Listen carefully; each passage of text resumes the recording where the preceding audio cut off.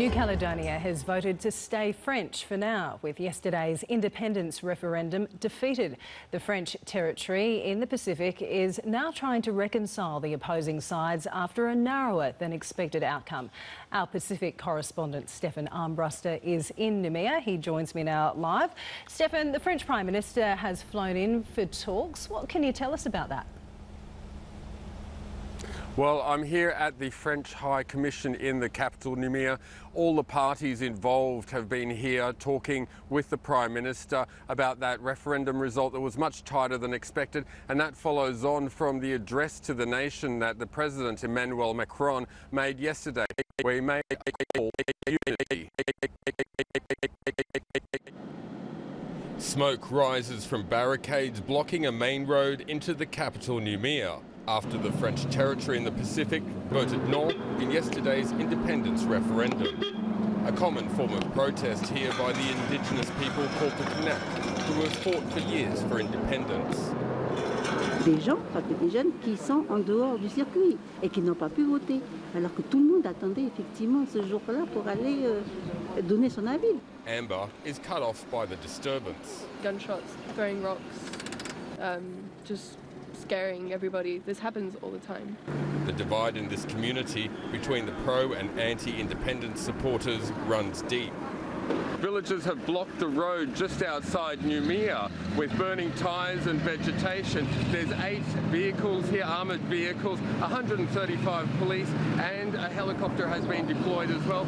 Police say this is a fairly predictable response to the outcome of the referendum, and they hope that it ends peacefully without any arrests. Caledonians rejected nationhood, with 56.4% voting against independence. A yes was not expected, but the result was much tighter than anyone predicted.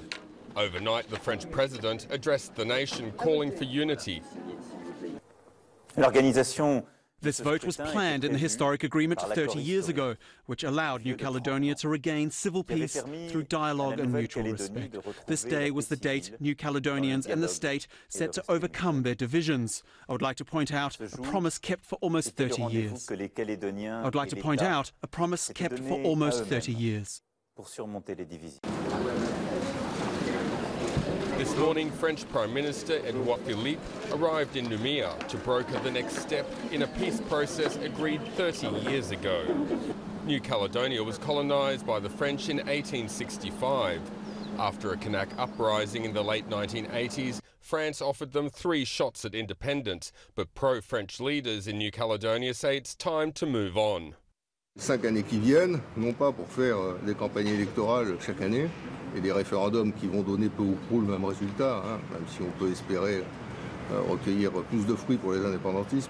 2 more referendums are constitutionally allowed for in 2020 and 2022. Kanak leaders say there can be no deviation. Comme certains de nos partenaires adversaires politiques là, c'est-à-dire c'est pas un menu à la carte comme on va au restaurant puis on choisit ce qu'on a envie de manger. Non. Elsewhere in New Caledonia, there is calm. People are waiting news of what today's talks will bring.